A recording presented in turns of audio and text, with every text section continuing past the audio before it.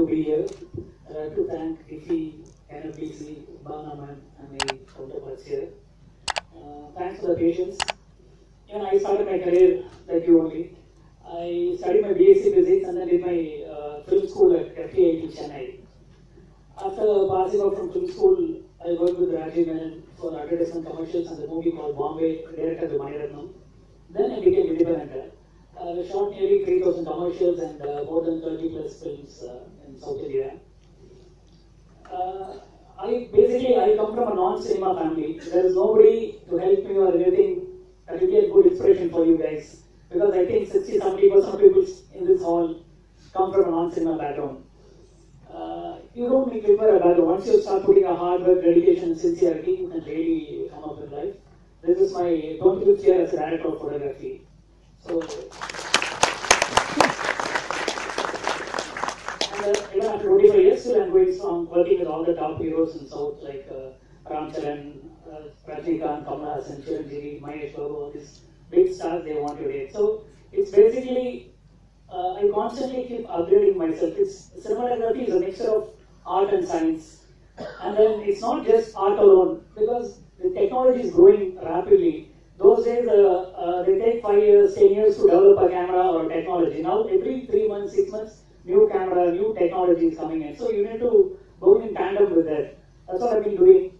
When I did this movie called, okay, tell my movies, I started my career with Sedu, Nanda, these are path-breaking movies and award-winning movies I started. Then I started embracing technology, watching a lot of world cinema like you. I used to go to all the festivals in Delhi, early morning, with a little money in the pocket, watching these movies, just having some coffee, tea, and it developed that way. I saw this movie called Robot with Rajnikant, Aishwarya Rai. It was way back in 2008. That time, the VFX technology wasn't that great. In a scene, if you have just 2 VFX shots, that will kill the mood of the film. But when director Shankar narrated me the script, he told there are nearly 2,000 shots. That's enough to kill your career. But then I took it very enthusiastically, and with interest I started approaching the movie. He told me the whole movie is going to have double action of Rajnikant. Okay, fine. Then he told me, last 15 minutes is going to be 100 Rajnikant. I was, as a fan of Rajnikant, I love it, but not as a cinematographer. Then I started, okay, come on, let's go. In fact, 2 other cinematographers who approached ran away because it's like 100 Rajnikant, how to execute. And during those times, it was a transition period. It's mostly negative. I started my career with black and white negative in film school, and then I was shooting predominantly with negative. This is the period where digital started coming in, but then it didn't have the dynamic range or the everything was based on film-based pipeline. But I decided to do this movie Robot in film. I shot an entire thing in film only, and I set up a discipline during that time. See, what was missing, lacking in Indian film industry was the VFX shots will go to directly to from the producer or from director directly go to the VFX studio. There is no connection between a cinematographer. I thought I should bridge the gap between this. As a cinematographer, how Hollywood film approaches. So I set up a discipline before getting to the movie. 4 months I set a complete thing. The do's and don'ts for approaching a VFX film. How to shoot, what is the depth of field, what lens use for shooting a green screen work, all this thing. This particular movie had a lot of technology like animatronics, multiple layer compositing. So it started like that. It was a learning curve for me. In fact, we went and worked with Stan Winston Studios, who are the giants in Hollywood. When we went to the Stan Winston Studio, morning Steven Spielberg was there, afternoon Mikey Bay was there. So Iron Man, all these big people were there. It was a bit nervous, but we started learning from them. We adopted this movie. Robo became a very successful movie.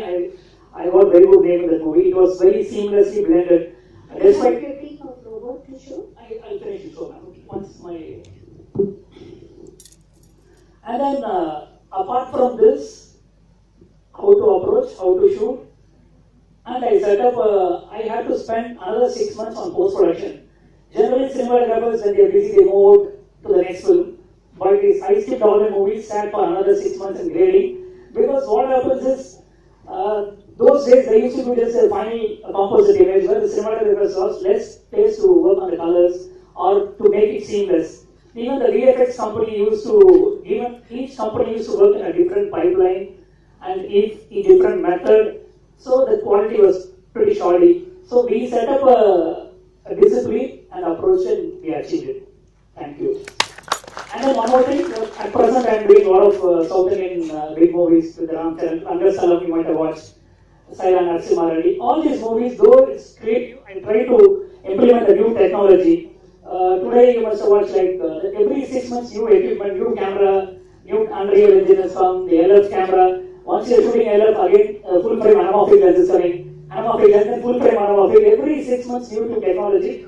But you need to embrace this technology and go along with it. Just if you watch a movie, Varnamayaram, it's a creative movie. If I'm going to do only that work, I'll be lost in the job. Somebody else will take my position. I started going deep into technology. Cinematography is a mixture of art and science. You need to constantly upgrade to be in the race.